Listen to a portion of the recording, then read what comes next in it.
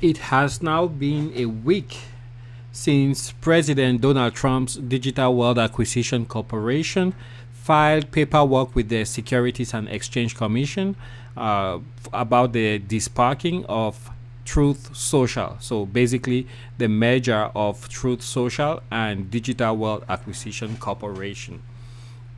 Since then, a lot has happened.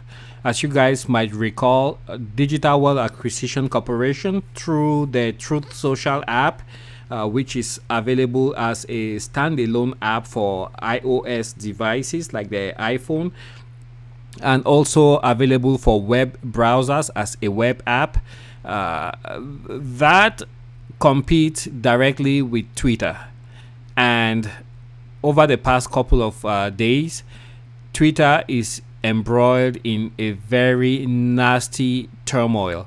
Elon Musk, the world's richest person, is trying to take over Twitter, and halfway through the deal he realizes that Twitter actually is full of bots that are supposed to orient the thought process of Americans and even people around the world in a certain manner.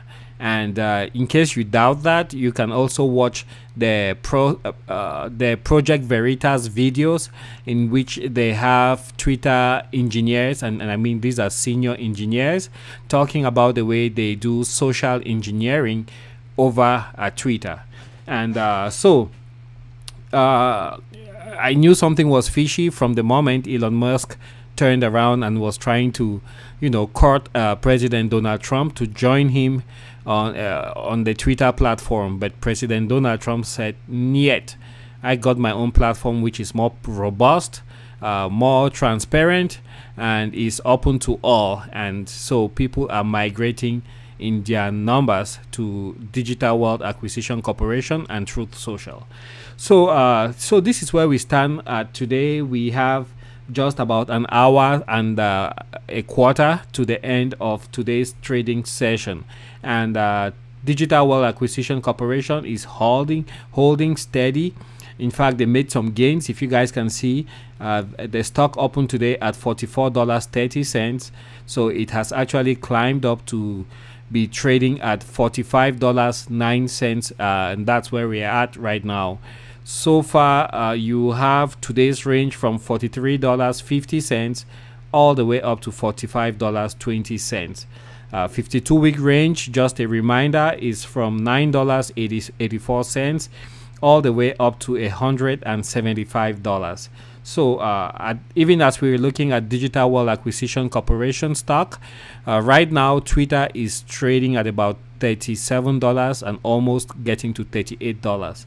So they are quite a ways behind Truth Social. Now, if you look at the top of your screens, you might see that most of the indices are in the green today. But guys, don't forget, for about the past 6 months, in fact going a bit further than that, from November 2021, we began seeing the earliest signs of this downturn. Now, personally, I don't think we are at the bottom yet. So if you are thinking of jumping into the market because you saw all green today on the indices, I would say exercise quite a bit of caution. I am not saying don't join the market, don't get into the market at this point. I am just saying that do your due diligence, and after doing your due diligence, try to get a big picture of the economy and get a sense of where it's going. Right now you have some very amazing bargains on the stock market, but then again, you don't want to put your money somewhere that you might actually end up losing all of your money or holding a bag for a very, very long time. You lose your flexibility, and then if other opportunities arise, you cannot take advantage of them because you are so down in your portfolio. So that's what I had to share with you guys. Digital World Acquisition Corporation and Truth Social are going very strong. President Donald Trump has been very active on there. All the candidates that he is endorsing for the primary races, you can go on there and you will see the message coming from the man himself. A few people are appropriating his word and putting it out there that they have the endorsement of President Trump. whereas it's not the case. So for the currently endorsed candidates and for the races that he is endorsing candidates, you can go on Truth Social, and on there you will be able to see those people for yourself.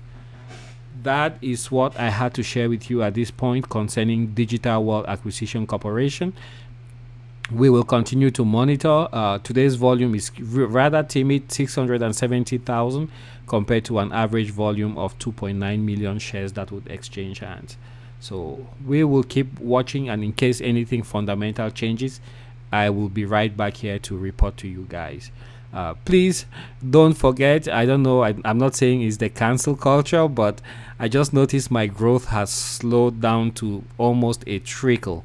If you are on this platform and you actually enjoy the content I put out there, I know it may not be the greatest, but it's something, you know, my own contribution to building, you know, sharing my stock picks with people. Please consider subscribing to the channel. That act by itself goes a very long way towards helping me continue putting out these videos, and I will be very, very appreciative. Thank you for your time. Catch you guys on the next one. Bye.